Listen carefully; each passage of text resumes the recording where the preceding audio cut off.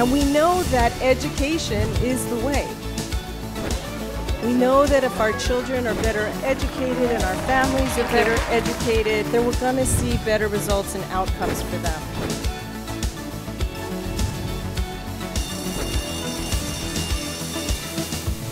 Hello, my name is Elizabeth Graswich. Welcome to Schools on Point. Today we will be talking about major issues impacting public education here in Southern California and across the state. With me is Dr. Debra Duardo, the Los Angeles County Superintendent of Schools. The Los Angeles County Office of Education is the nation's largest regional public education agency. We serve 80 public school districts and 13 community colleges that educate 2.5 million students. Joining us is Assemblymember Sydney Kamlager-Dove. Assemblymember Kamlager-Dove is a Democrat representing the 54th Assembly District, which encompasses communities west of downtown Los Angeles. The Assemblymember is a member of the Arts, Entertainment, Sports, Tourism, and Internet Media Committee, as well as the Committee on Public Safety and the Powerful Rules Committee. She is also a member of the Select Committee on Uplifting Girls and Women of Color and the chair of the Assembly Select Committee on Incarcerated Women. Prior to being elected to the State Assembly in April 2018, Ms. Kamlager-Dove was president of the Los Angeles Community College District Board of Trustees and district director to California State Senator Holly Mitchell. Welcome, and with that, let's begin. Assemblymember, you've had a long history in government and politics. Can you tell us a little bit about that history and how that's shaped your current role in government? Yes, so first I want to say it's a pleasure to be here and to spend time with both of you all talking about important issues. So I'm a girl from Chicago. I was actually raised there and attended public and Jesuit schools while I was there, and got my first taste of politics helping my grandmother get Harold Washington elected as the first black mayor in Chicago. I also, remember walking picket lines with my mother and really being involved in activist sort of activities while I was growing up. And it really taught me that it's important to be engaged. It's important to find your voice, to know your voice, and to step into the issues. And I think it's those kinds of experiences that encouraged me to seek public office. And there's something that we share a lot in common with LACO, and that is the importance of implicit bias and understanding that the role implicit bias plays. Can you tell us about the significant legislation that you've introduced in relation to implicit bias? Yes, and I'm grateful that the governor signed my implicit bill package. Implicit bias is something we don't really talk a lot about because folks want to assume that it's synonymous with racism or sexism, and so it's very uncomfortable for people. But the reality is that we all have implicit bias. We all, have unconscious bias that creeps up in some of the most, strange and not so strange moments. And it's how we acknowledge that bias to help us manage it. That was what my bill package was about. So I introduced 3 bills, 241, 242, and 243. 241 deals with mandating implicit bias training in the medical community for surgeons, nurses, and physicians' assistants. And 242 requires implicit bias training for those that deal with the judicial court system, so judges, attorneys, clerks, and bailiffs. And the notion is that if you are in a life or death situation, you're going to visit your doctor or you're before a judge in a courtroom, wouldn't we want all of the folks who are treating us or taking care of us or making some decisions about our future to be operating with as little implicit or unconscious bias as possible, because we don't want those biases to creep into their perception of us and then how to handle us. And 243 was a bill that dealt with mandating implicit bias for law enforcement, which would also include law enforcement in school districts. Well, I think that's wonderful, and we're really excited. And a lot of our work in LA County is about making sure that the training is taking place across all of our 80 districts, and bringing in our teachers and our administrators and ensuring that they understand what implicit bias is, that they're just aware. And it's just like you said, it's people never want to talk about this. It's like, I don't want to be, you know, accused of being a racist or a sexist, and just really getting people to feel comfortable enough having a conversation and learning that everybody has biases. It's a fact of life, and it's just being aware of it and making sure that when we're interacting with our children, that we're not allowing any type of bias impede our ability to engage and ensure that they're doing well in school. Right. If you are acknowledging that you have it, then you're more likely to engage in learning the tools that you need to manage it and to hopefully diminish it over the course of time. We also know that there's no kind of training that's a silver bullet that will eliminate the bias altogether, but it's how we manage it when we're teaching, when we're correcting, when we're educating, when we're providing development opportunities, when we're disciplining, and when we're prescribing. You know, bias should not be prevalent in those decisions. Well, I was just thinking about SB 188, that you know, you were very much a leader in ensuring that implicit bias doesn't come into the place when we're making policies that impact our children. And this is a perfect example with SB 188 about making sure that children or anyone is not discriminated against because of their hair. Which was one of the things that for me was just unbelievable. Like, how do we tell someone your hair is unruly, you shouldn't be allowed to come to school, or you're not appropriate and don't fit into this work setting because you have a different type of hair. And for me, that was really amazing when, you know, when I first thought about, like, how could anybody look at someone and say your hair has an impact on your ability to do your job or to learn. So tell us more about that. Yeah, so a very exciting bill, the first of its kind across the country, and then other states have been replicating this in their own assembly houses. SB 188 says that you cannot terminate or promote or deny employment to someone because of their hair. And it also says that schools cannot disrupt a child's education, you know, based on their hair. And it's, to your point, you know, how do we define conformity? You know, what is the standard by which we as employees and students are being held? My hair should not prevent me from being able to learn. It does not impede my ability to read and write and take a test. And it also shouldn't impede your ability to teach me, to hire me, to work with me, to collaborate with me. And so it is strange that in 2019 we need this bill, but it's a reality. I mean, so many women, mostly women of color, who choose to wear their hair in a natural form have faced discrimination, have been asked to conform. This is my natural hair, but I certainly have blown it dry. I have pressed it. I have curled it to look, you know, to make it look more like Shirley Temple curls. I have done all of those things that will really allow me to fade into the background so that my hair does not become the issue.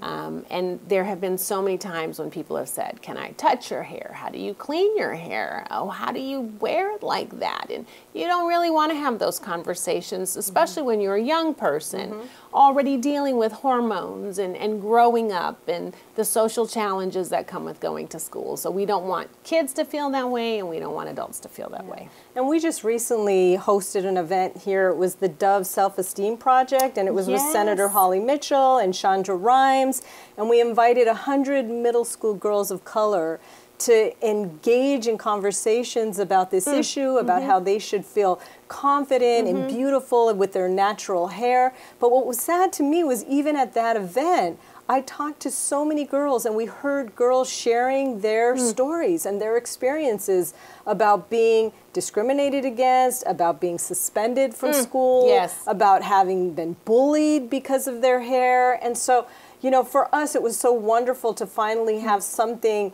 official saying this is not acceptable. We're not going to tolerate it, and empowering girls to get them to feel confident and beautiful in their natural, you know, with their natural hair, with their bodies, you know, with all of it, because there's so much, especially with young girls, that you know, impacts their ability to feel good about themselves. So how did they say they dealt with that?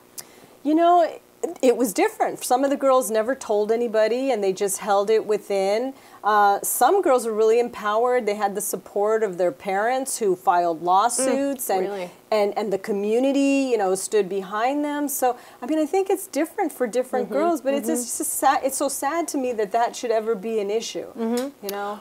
Well, I think the incident that happened earlier this year tells the story completely, right? A young man in a wrestling match who was forced to cut off his dreads, to make the decision to cut your hair off right then and there, or and let your teammates down, you know, if you don't. And so no child should have to be forced to make that kind of decision. You know, our beauty, our professionalism, our scholarliness, it has nothing to do with if our hair is straight, curly, black, brown, gray, white, dreaded, locked. You know, none of that plays a role in how beautiful we are, how professional we are, or how scholarly we are. Exactly.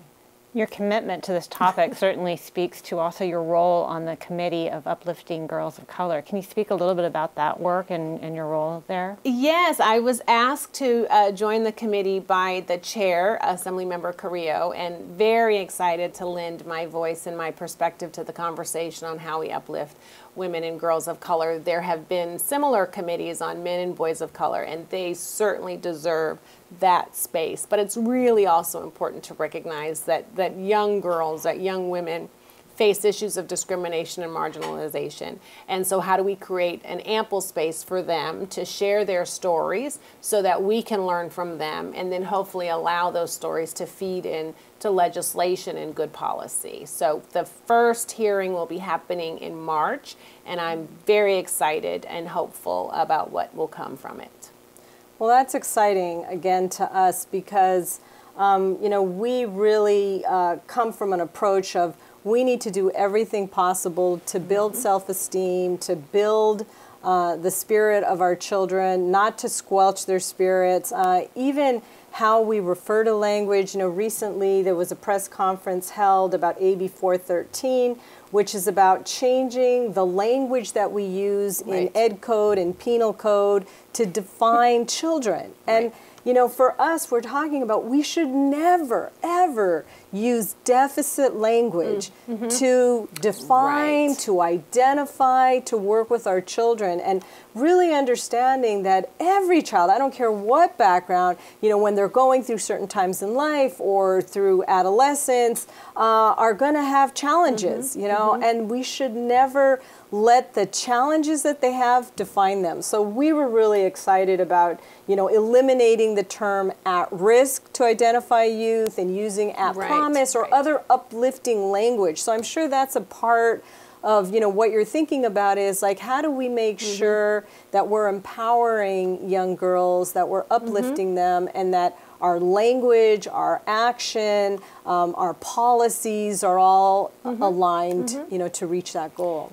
Yes, and also how our bias can prohibit us from really hearing them. A study came out a few years ago that talked about young girls of color are given less access to resources because they're sort of over-sexualized. A 13-year-old black or brown girl is sort of seen as being more sexually active than other girls, and so they're treated differently.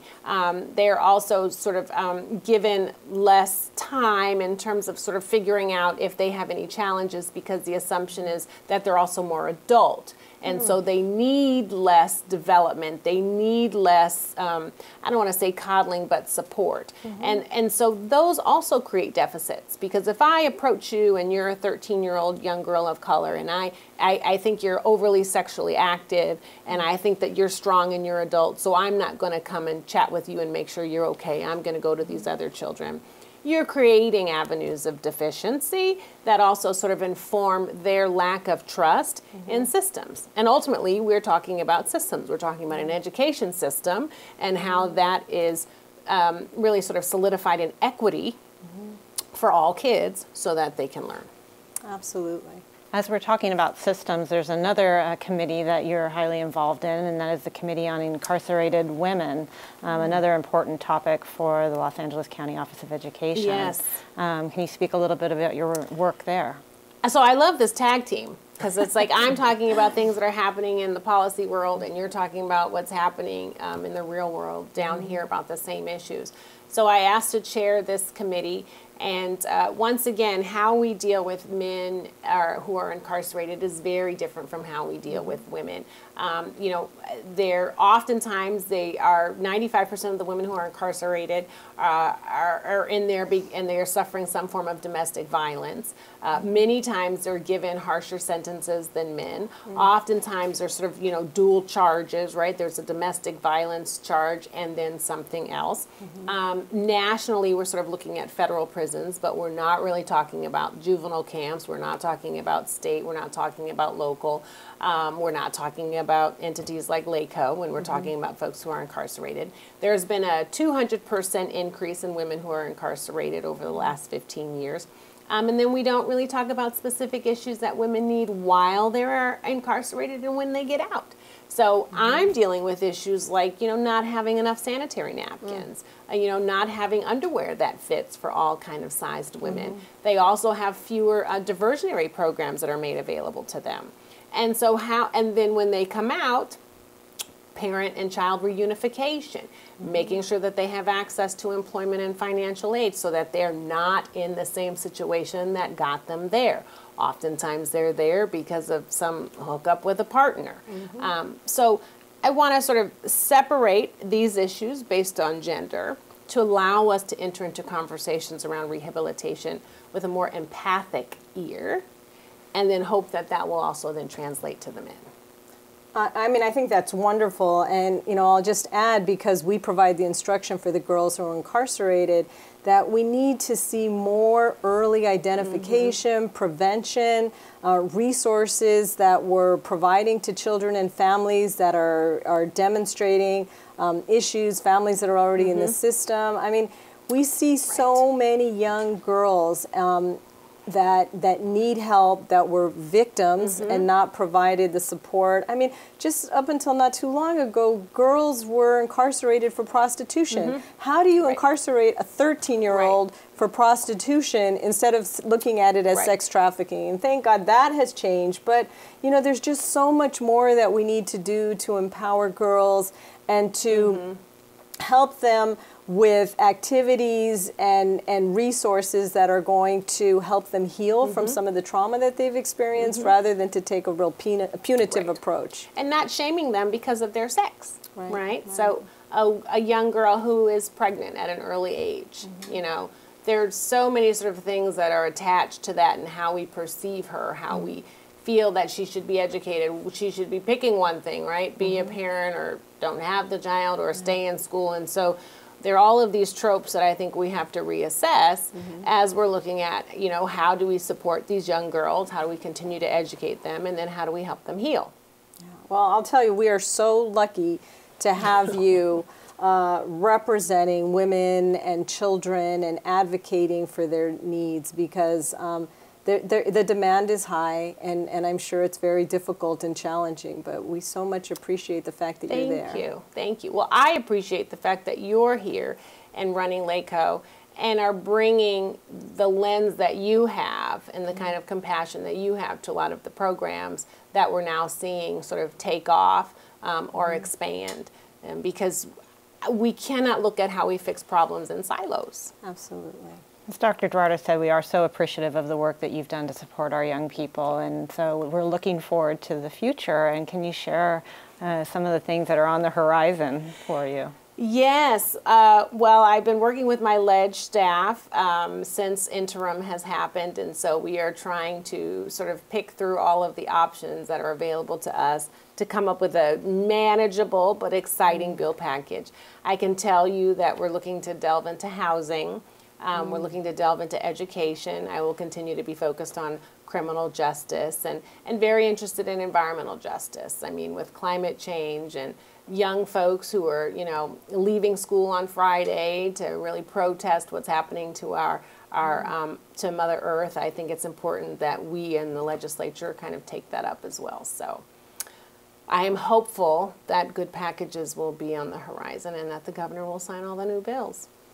Well, we're hopeful and excited, and all areas of such high need. I mean, especially when you talk about, you know, housing with the homeless crisis that we're here in Los Angeles. I mean, we really need to think about changing policies. So. I think so. You know, in so many entities, I don't know if LACO has it, but I talked to folks at LAUSD, and, you know, so many groups. The Community College District has property inventory. And so how do we begin to look sort of creatively at some of the underutilized property to figure out how we can be part of solutions as it relates to housing? Well, it's going to take all of us working together and you know, partnering to make a change. Right. Well, thank you. So there's so much more that we could talk about, but we've come to the end of our program. This show is brought to you by the Los Angeles County Office of Education, a public education agency dedicated to serving students, supporting communities, and leading educators.